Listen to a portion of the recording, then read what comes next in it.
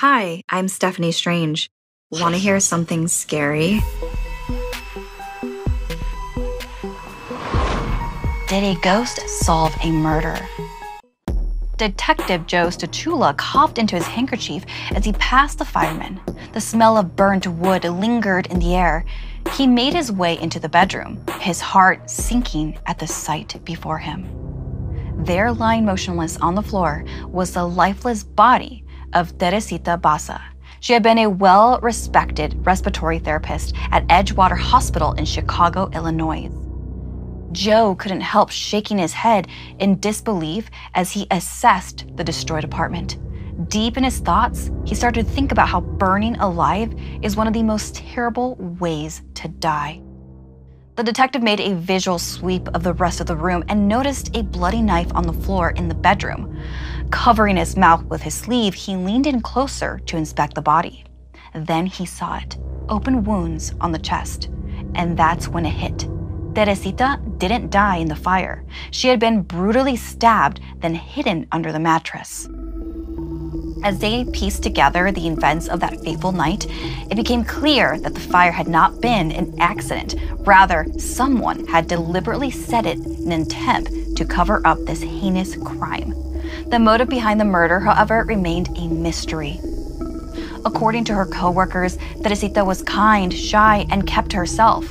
She was the last person one would expect to be the victim of such a violent crime.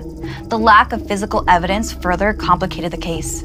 Most of it had been destroyed by the flames, which was exactly what the killer wanted. There was no prints on the knife. The only thing of interest left among the remnants was a memo that Teresita had written that read, "Get theater tickets for AS." Her family and friends were questioned, but no one could help. The investigation eventually reached a dead end, and the case went cold. 5 months had passed when events took an unexpected turn. The wife of another doctor from the hospital began experiencing vivid and terrifying nightmares. It was during one of these episodes that the woman, her name was Remy, spoke in her sleep. Her husband, Jose, awoke and leaned closer to hear what his wife was saying. Through anguished tears, she claimed to be Teresita. She said she had been murdered by her boyfriend, Alan Showery, and that they needed to go to the police. However, when Remy awoke moments later, she had no recollection of her dream. Jose dismissed the incident, not wanting to upset his wife, and rolled back over to try to get some rest. It's just sleep talk, he thought to himself. No need to go to the police. But the following night, the voice possessed Remy once again. She questioned why he hadn't gone to the police. This time, Jose freaked out. Why was she repeating this story? He woke Remy and questioned her. He wanted to know who Alan Showery was. But Remy had no recollection of her dreams. She had never met an Alan Showery. But something wasn't right. She insisted they go to the police. Detective Stachula sat dumbfounded, taking in all the information. Remy stood to leave, presuming he thought she was crazy. But his intuition told him that she was telling the truth. The detective delved deeper into the case, investigating Alan Showery, who lived only minutes away from Teresita. When the detective questioned the suspect, he appeared to be in a happy relationship with his girlfriend, but something about him seemed off, his eyes shifting nervously whenever he was questioned.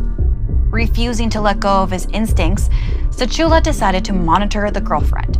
It was then that he noticed something very peculiar. The jewelry she wore matched that of Teresita's.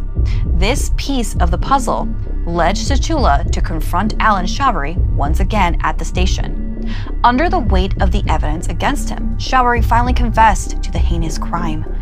He had been infatuated with Teresita, having met her at the hospital, consumed by rage and jealousy, and set the fire to destroy any trace of his guilt. But because he was greedy, he had stolen some of her jewelry.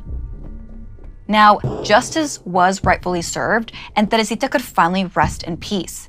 The nightmares that had plagued Remy ceased, leaving her with a sense of closure.